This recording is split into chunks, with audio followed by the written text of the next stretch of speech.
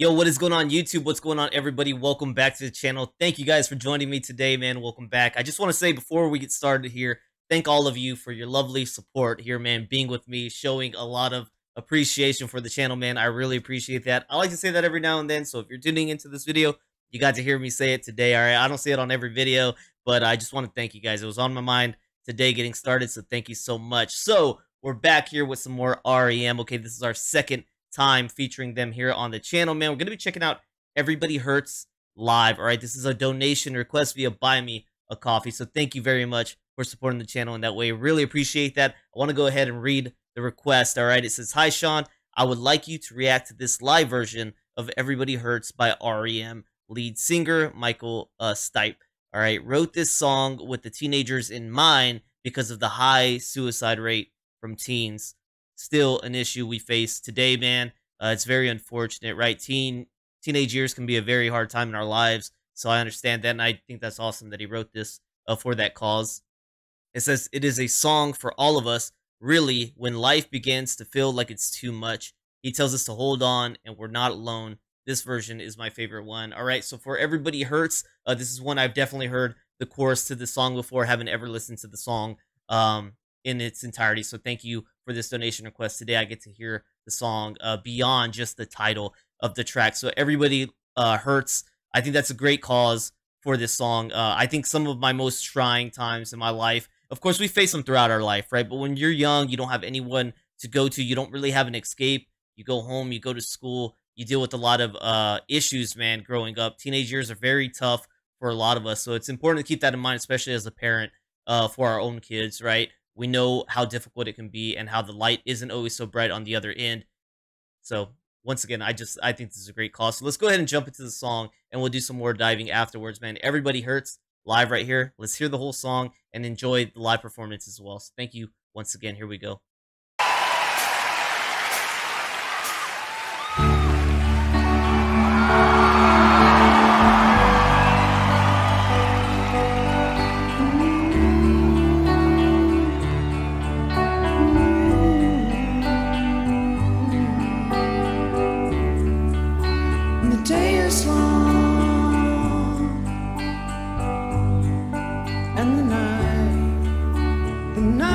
Yours alone. When you're sure you've had enough of this life, well, hang on. Don't let yourself go.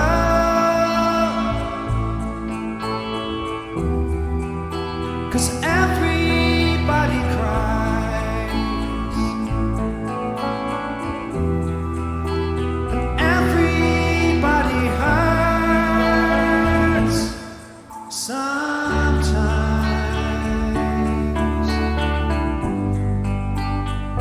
Sometimes everything is wrong.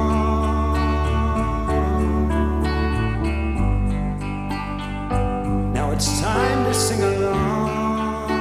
Your day is night alone. If you feel like letting go,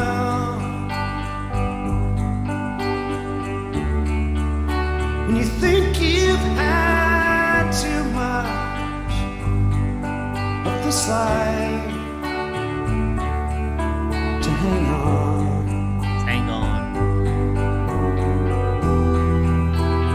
Everybody hurts.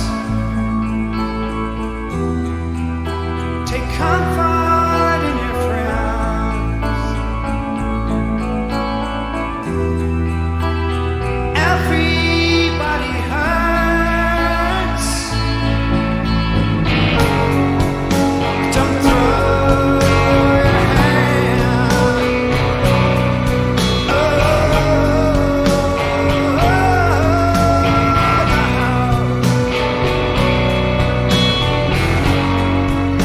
Don't throw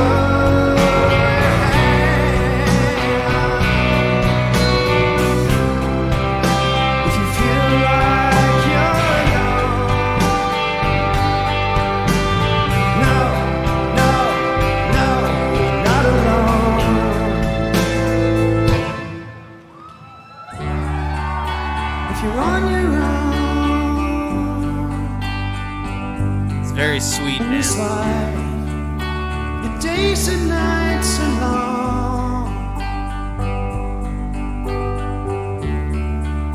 When you're sure you've had too much of this life to hang on.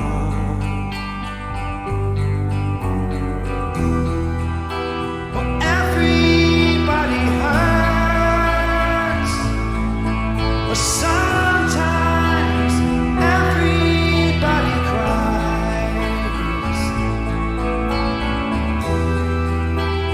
Everybody hurts sometimes.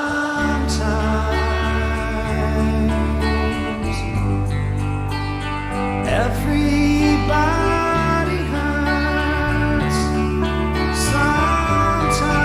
The music is so good for this. So hold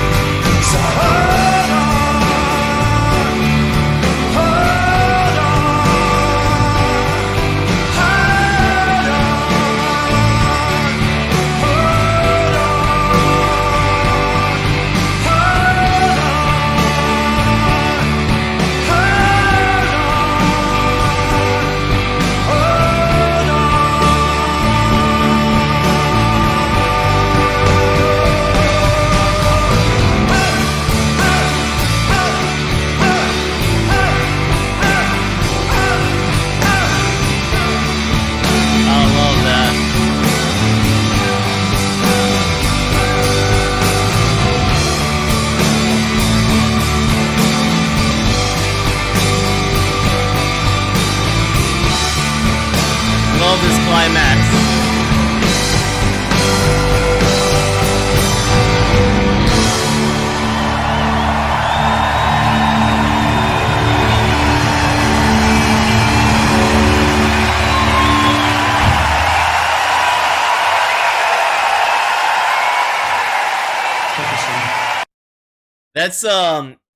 That's a great way to end this song. So as we enter the song and ride through about 2/3 of it, man, it kind of kept me in an emotional state where I'm thinking about things that were pretty difficult for me in my life and even in my kids' lives. It puts you in a state almost back into that hopelessness, honestly, is where I was falling back into. I know that's not where their lyrics were taking you, but that's where the emotion took me, I guess. I was just thinking back to some of these hopeless points that you had to battle through. But the ending of that song is so perfect because that is the hope, man. That climax is all hope, man. You feel the energy rise and you feel almost like a breath of relief on the track right there, as in we can do it, right? We can make it through. And I think that's totally intentional, man. That rise right there at the end is so perfect to complement everything that I was told that this song means. I think it's wonderful. I know for me and my family, man, my youngest daughter, her first years into middle school, it was very difficult. It was very difficult because that was her real first time getting bullied to the point of somebody cussing her out and wanting to fight her. She hadn't been in that moment before, right? She's a really sweet kid, really nice kid, super outgoing personality. She's unlike, okay, well, maybe you guys get that from me here on this channel, but I'm not like that. Like, I'm really not this open. I guess maybe it's easier. I got a microphone, I got a camera, I don't have a full audience actually sitting in front of me. It's easy to be open and upbeat, but honestly, a lot of my upbringing and me and my past was very shelled off, right? So where she gets this really bubble personality from, I don't know, but I knew at some point there were going to be kids who were kind of jealous of it, who wanted to attack her for being so open and being so bubbly. And it finally happened. And when she told us about it, I was a little bit broken inside because I knew it was coming, right? I knew it was going to come. There's just people who turn into jerks, man. Either they were always jerks, raised like that, right? And sometimes, I mean, I was like that. I think growing up, man, is I was brought up in a household that was very chaotic, and it damaged me as a young child. And that damage caused me to put damage onto other people. And I hate looking back on it. I wish things were different, right? I wish I didn't grow up in such a hostile environment. But it happened, and I knew I tried to get my kids ready for that, saying, "Hey, at some point, you're gonna have to deal with these kids who are damaged, and they're gonna push that damage onto you, and they're gonna try to break you. You got to be above that." So when that finally happened, it was hard, and fortunately, we talked her through it, and we gave her advice that we didn't ever get, right? But there are some kids who don't make it through that. There's some people that aren't fortunate enough to have made it through, this bullying and this ugliness that exists in the world, and it sucks. It sucks that happens. I can only hope that this song had helped some kids get through that, man, because that would be wonderful. Not just kids, adults, anybody. I hope that this song saved some souls, and I really think it probably did. I think it probably did, right? That's amazing. I support this cause 150%. That's amazing.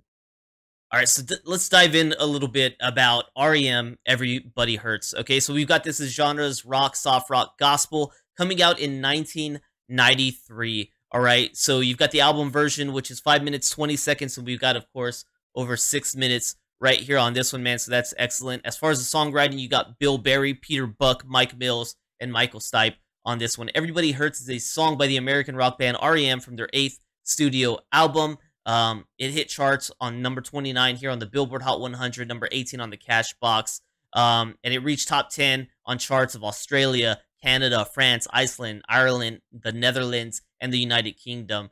All right, so that's really awesome to read right there. For the background, much of the song is written by drummer Bill Berry, although as R.E.M. shares songwriting credits amongst its members, it is unknown how much he actually wrote. Berry's drums are largely absent from the song.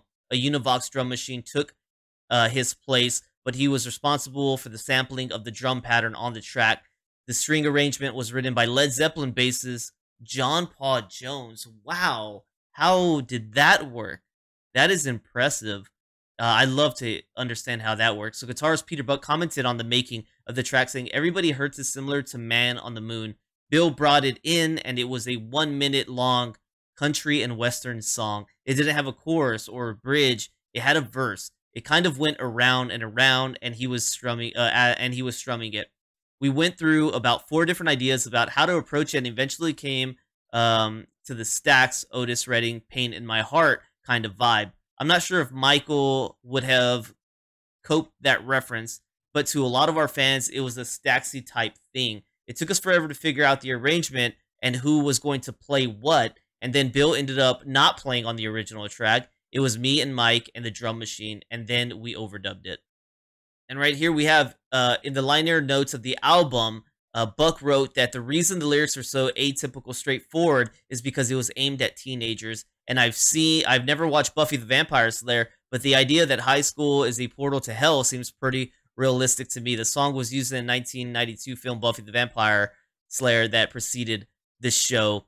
In 2005, Buck said, "If you're consciously writing for someone who hasn't been to college or is pretty young, it might be nice to be very direct. In this regard, it's tended to work for people of all ages." In 2022, Stipe told Rick Rubin that Everybody Hurts was inspired by Nazareth's Love Hurts. Michael Stipe had originally intended for Patti Smith to be a second vocal on the track, but did not work out. Smith later included her own cover of the song as a bonus track on the 2007 album 12. All right, so just once again, I think that's amazing to make music with a specific cause in mind.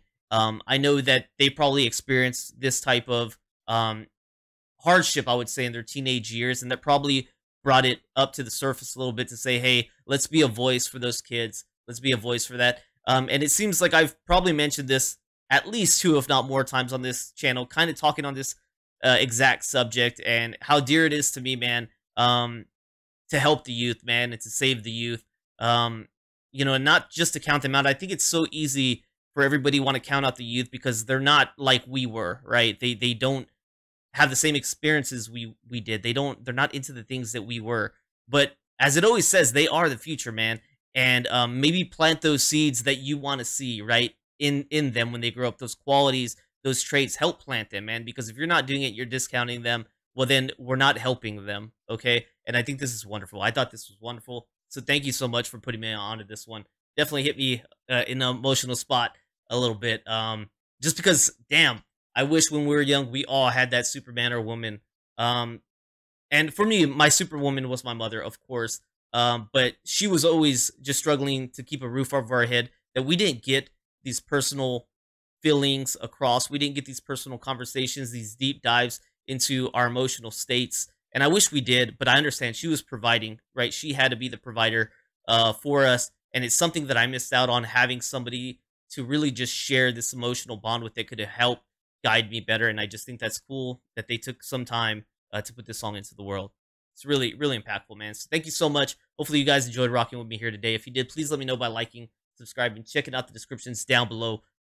Help be that guide for the youth, man. If they ever want to take some time to talk with you, talk with them. You know what I'm saying? So thank you guys so much. If you enjoyed, maybe consider becoming a member here on my YouTube, my Patreon, or donation requests. Those options are always there, guys. Thank you so much. I'll see you on the next one. Peace.